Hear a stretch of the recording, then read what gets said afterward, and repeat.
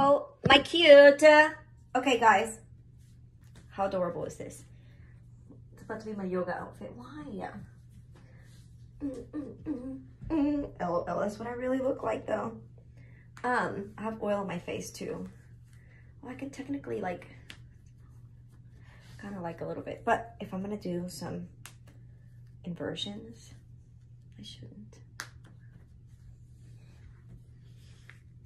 I have oil on my face because I noticed that the stuff that I'm using to dry it out, I'm starting to get a wrinkle. And I don't know if that's from like the laser treatment. Like, I'm not excited about that freaking huge wrinkle I have right here, but it is what it is. You know what I'm saying? That spot got so dry, you know? Anyways, it is what it is. I'm gonna get wrinkles at some point. But anyways, I have argan oil all over my face about it.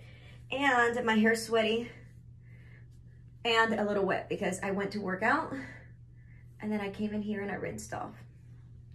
Afterwards, well, I took a shower, but I didn't wash my hair. It was more than a rinse off because,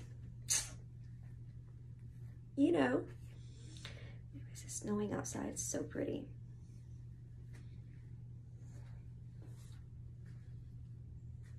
Just wanted to show you my outfit, but I don't like this lighting. It's horrible.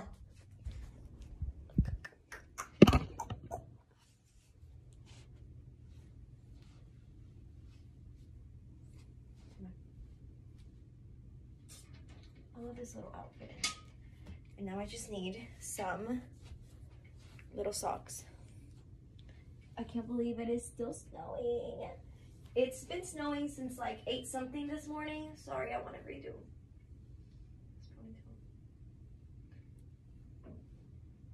Since 8 something this morning.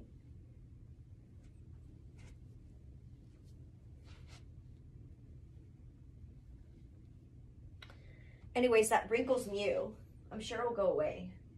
And technically, there's it's supposed to get worse before it gets better. So like anything, like it's building collagen right now, my skin or whatever. Listen to me, yo. I have some blue socks too. These pink ones are cute. I need to go through all these things, everyone.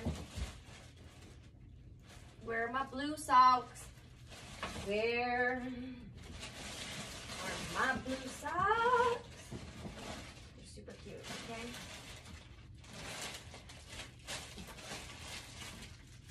And I want to wear them. Ooh.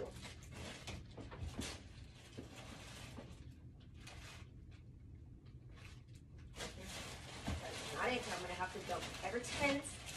I'm gonna have to dump Everton's. It's fine because I'm going to have to go through all these things. I don't want to put them on the. Can you see me? Okay. No, I don't want to put it on the ground because Franco loves to pee on plastic. I don't know why he's like this. Here they are. They don't match exactly, but anyways, he likes to pee on plastic, and that's not nice. Anyways, did I already say that? Did I already tell you that I worked out today? It was crazy. Here, let me undo a button. I think it'll look cuter like this. Or possibly even with.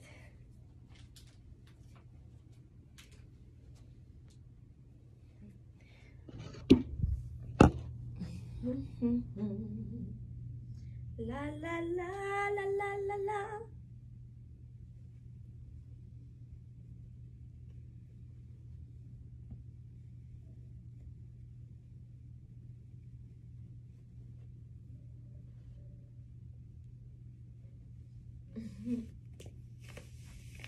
Oh, cuteness.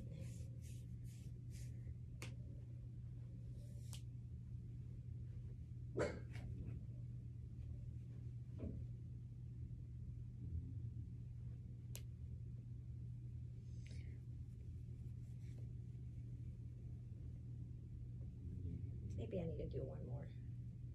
It's a little much. We don't want anything to pop out.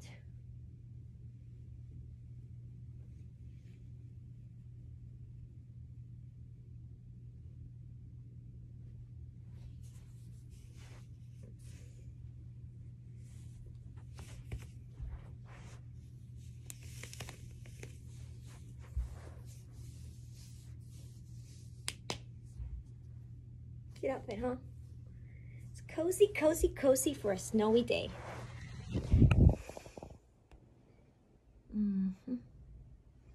It's actually snowing, not icing, in Oklahoma right now, and that is a big, big deal.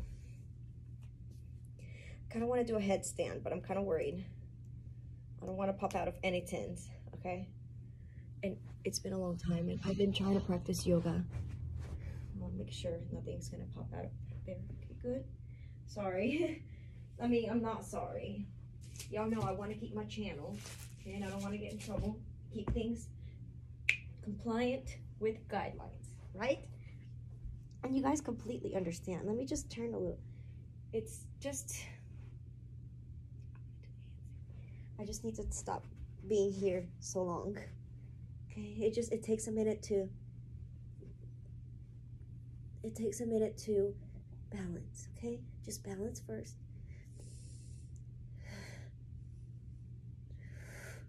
Oh, no. No, I'm worried about falling back. Okay, well, you know what? Let's do it sideways, because I'm also worried about that. I need to practice that more. I haven't been, and it's been... Just focus. Just focus. I can do one leg at a time, too.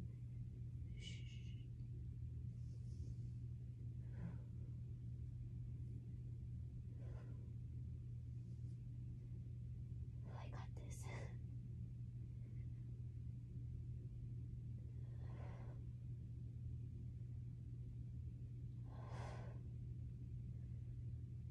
Oh. I need to do this every day. It's easier if your legs are like out and about, you know, because they can help balance, almost like a seesaw situation, you know.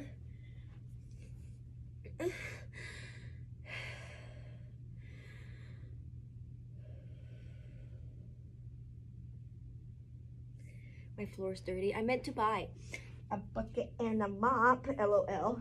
I need a bucket and a mop, y'all, for because I have like a Bona mop, B-O-N-A, and it's just like you spray something and you kind of like do this little pad and kind of smooth it, but my floor is kind of hard to clean like that, and my dog is kind of a mess, and he gets like little spots on the ground. Like, I don't know how he does it. Slobber, everything he does, he leaves a little mark about it. So I have to scrub it out, and it's like a lot of work. I need an actual wet freaking mop. You know what I'm saying? With a bucket. With a bucket that actually feels so good. Okay, this is the Ramona, guys. This is a move to loosen the lower back, and I still have an injury. I feel like a little soft tissue injury down here. Oh, did you hear that? Oh, we're gonna do the headstand one more time. LOL. Okay, I'm doing it this way. So,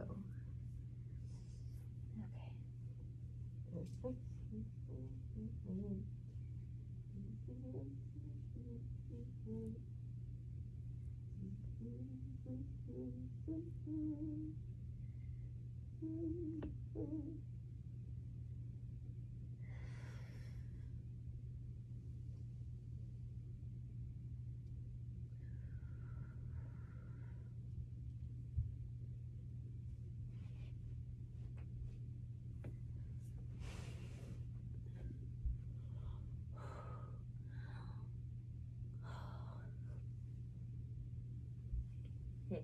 Sorry, I did just sniff my carpet to make sure it doesn't smell like dog. Oh my god. That side.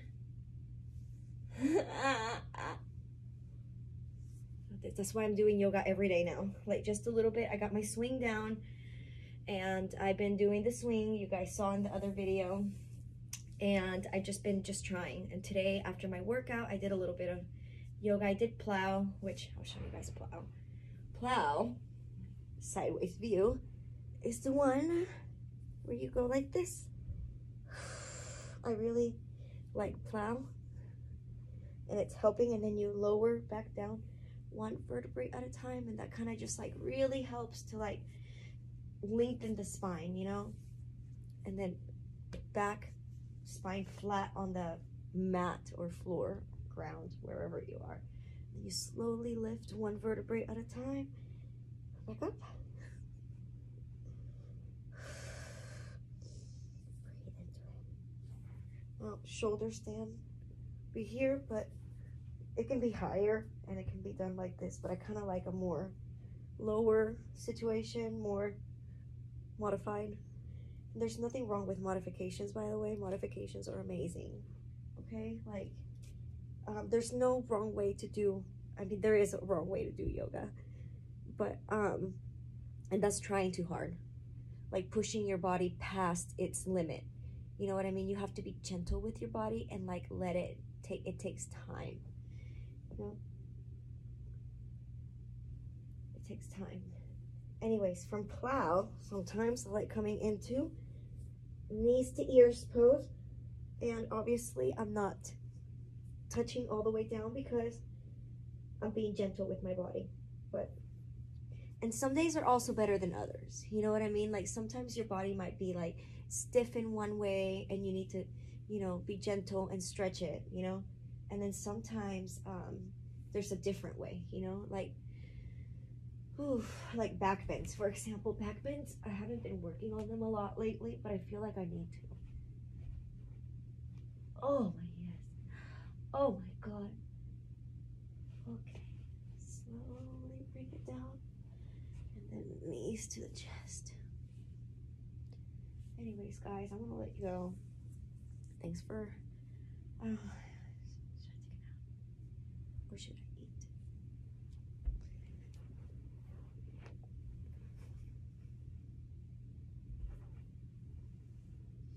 Am I still gonna be cute with eye wrinkles? There's nothing I can do about it, I don't think. Like, I can do oil and I can just like prevent it from getting deeper. Okay, anyways, ever since I started doing what I did for my face, the laser treatment, cute. Ever since I started doing the laser treatment for my face and been talking about it, you know how like the phones spy on us? Well, the phone's been spying on me and giving me ads like on the social media. I get ads for little like devices for like your face, like that target these things at home. And if there were only one, it would be so easy to just make the purchase. You know what I mean? Like I would spend a couple $100s on a little device that I can use at home. It wouldn't be as strong, you know, but there's some that are like, that have like a red light and that help with acne. So that would be awesome. Look, I have the little thing here from my last period. It was horrible. And then there's some that help with fine lines and wrinkles and things like that, like deliver some kind of radio frequency and things like that. So I feel like that would be like a good addition to my regimen. And like I mentioned, I started using argan oil again, and that's a good addition because I noticed that it's even helping clear up my skin. Now remember, I've talked about this in my old channel that got deleted. If you don't remember, or if you're new, I went through a whole oil cleansing phase that really helped declutter a lot of the things that my skin had. And it really helped get my skin from breaking out like consistently, like on this cycle of like, I mean, I still break out. I can't say I don't, but it was really bad. And it helped get me through that like main hump. You know what I mean?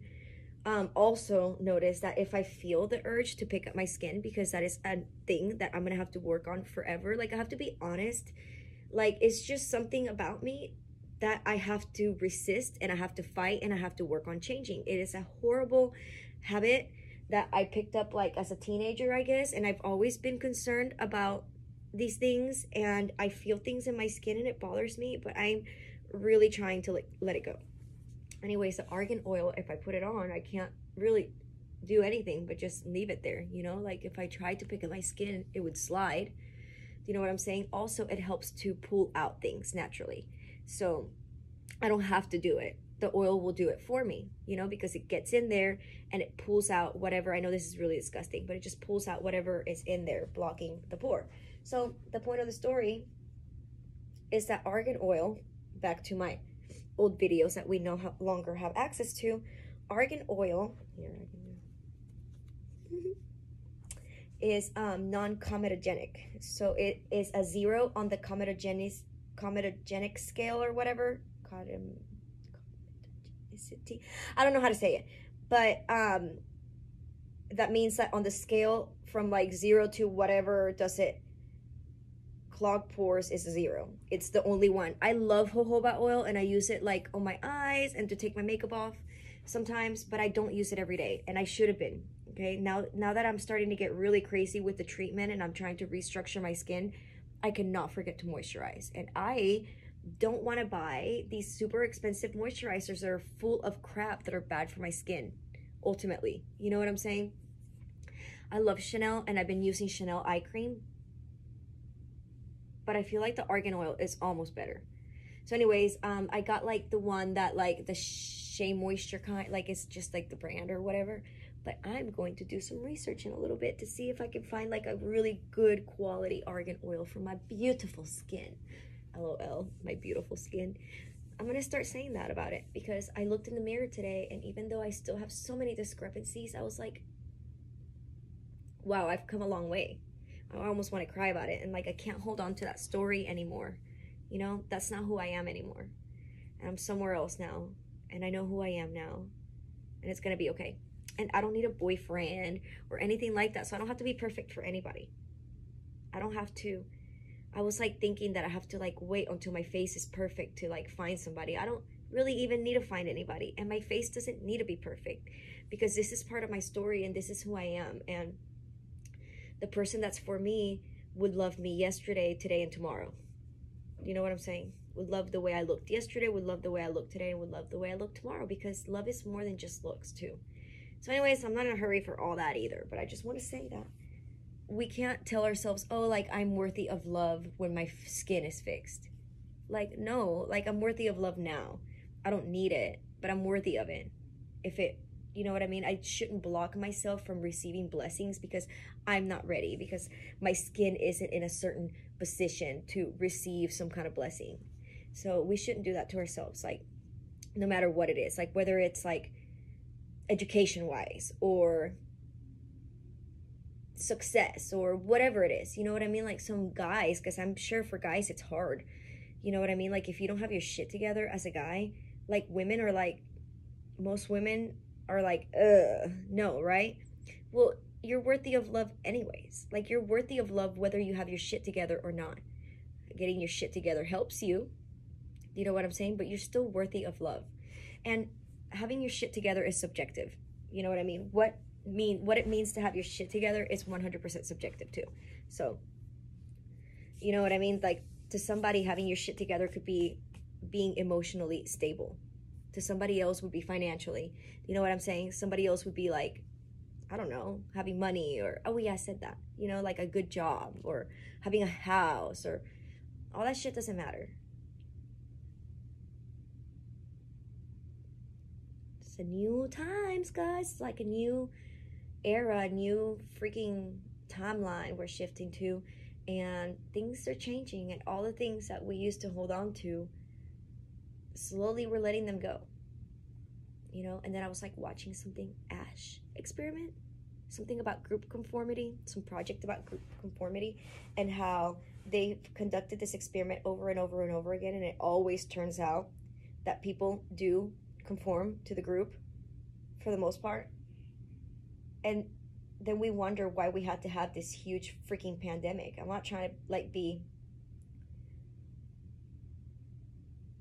it's just my opinion, but it is my opinion that we had this pandemic because we do conform to the group, and we're social creatures, and energy is contagious, and monkey see, monkey do, and what everybody's doing, everybody's gonna keep doing it because everybody's doing it. And so in order to like just shift completely and break that timeline and like break out of it, we had to spend time with ourselves and be alone and not care about what so-and-so's doing.